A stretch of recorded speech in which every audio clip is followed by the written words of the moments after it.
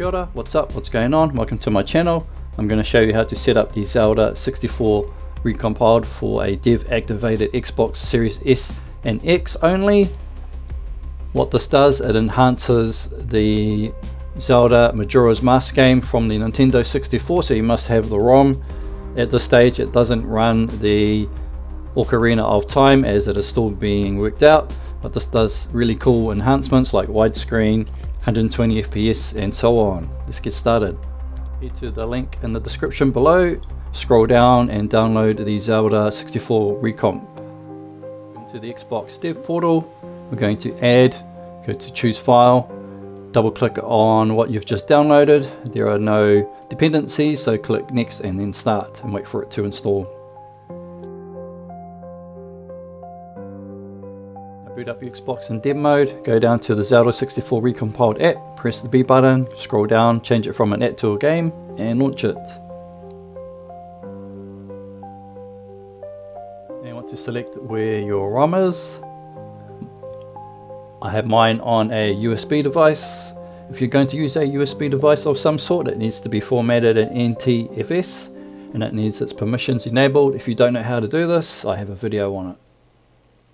So I'm going to insert my USB device, select its location in the games, Nintendo 64, and I'm going to look for the Legend of Zelda Majora's Mask game or ROM.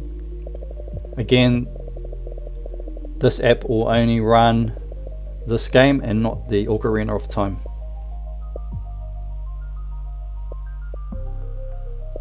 Once you click on the ROM, it'll go back to the main menu. It'll load it and you can start the game.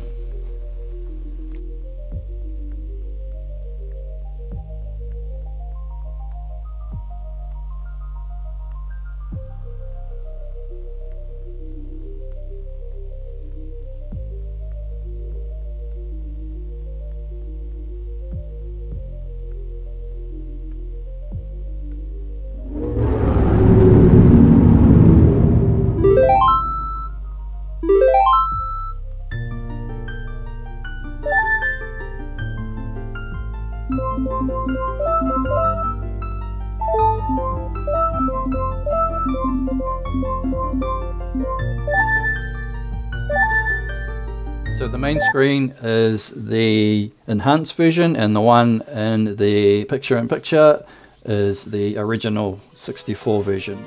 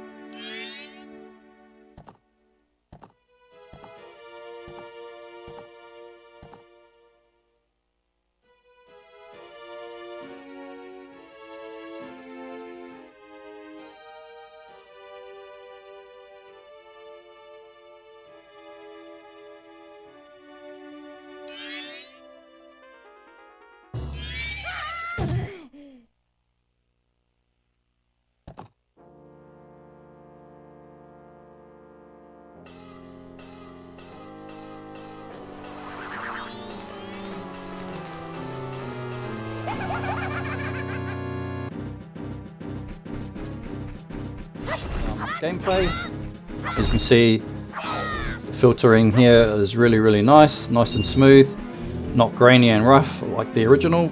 And here are the settings, so you can go through the general where you can switch the targeting to hold or switch.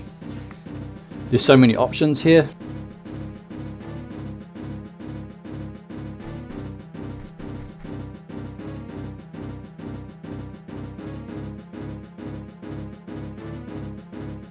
Next are the controls. You can set up the controls however you like, but it's best to leave it as it is because they've set it up just like the 64 version. And the graphics, this is the one you want to change. I've changed mine to auto.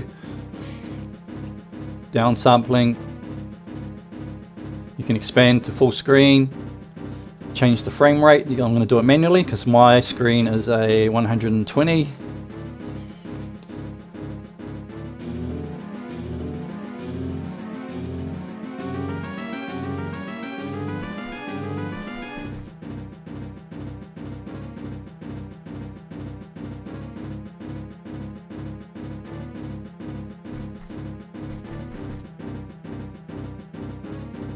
adjust the sound as well. Also there is a mod. So this just maps the controller to the original. You can turn it on or off.